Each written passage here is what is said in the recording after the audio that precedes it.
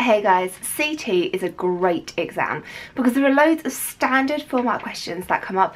They come up over and over again and the mark schemes are the same. So what I've made for you are some more flashcards, but you've requested it so often that I've actually made you the flashcards. You can go to my website and you can print them off, or you can make your own flashcards from this video, or you can just watch this video over and over again.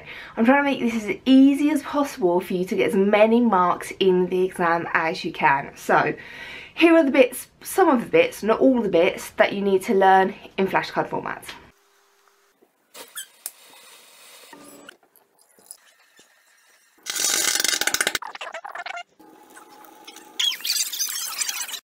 Describe how metal conducts electricity.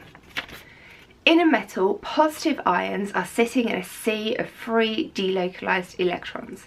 These electrons can move freely and this allows electricity to be conducted. Describe the structure of an alloy. Alloys are hard, they have different size atoms which disrupt the layers, so they have distorted layers. These layers cannot slide, and because they cannot slide it means they are hard. Describe and explain the bonding in graphite. Graphite only makes 3 carbon-carbon bonds, which means it is in a layer. There is a spare electron which floats between these layers, and because it floats between these layers, it can conduct electricity. Because of the presence of layers, graphite is soft. Describe the structure and bonding in a thermo-softening polymer. In a thermo-softening polymer, the chains are all loose, they are not held together, which means it will soften, it will melt when heated. Describe the bonding in an ionic compound. Now here I've given you quite specific instructions about making it relevant to the exam question, but your metal is going to lose electrons, it is going to become a positive ion.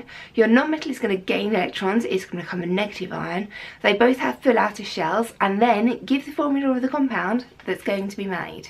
Use an example to describe the properties of a simple covalent compound.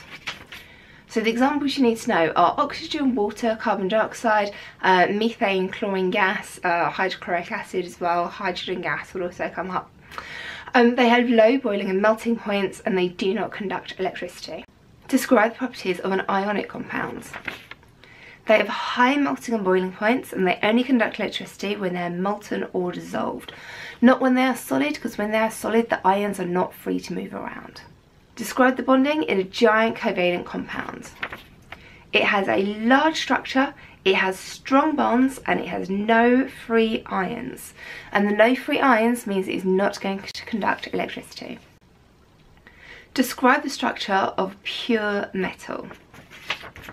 Pure metals are soft because the atoms are arranged in layers, and these layers can slide over each other. The examiners love that question. What is the difference between diamond and graphite?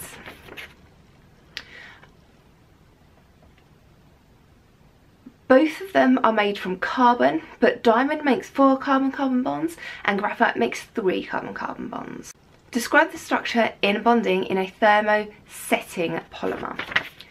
Because in a thermosetting polymer, the polymer chains are held together by crosslinks, which means it is going to burn. Describe the bonding in a simple covalent compound.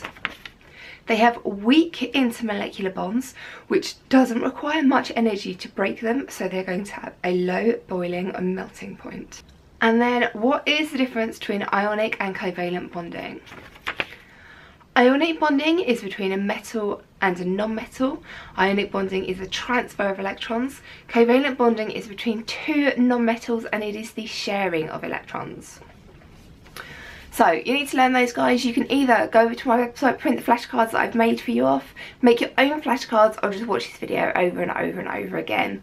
You'll see these are not the most sophisticated flashcards in the world, but if you want to save time and a bit of money, because you don't have to buy your own flashcards, then these are going to be a really good option for you.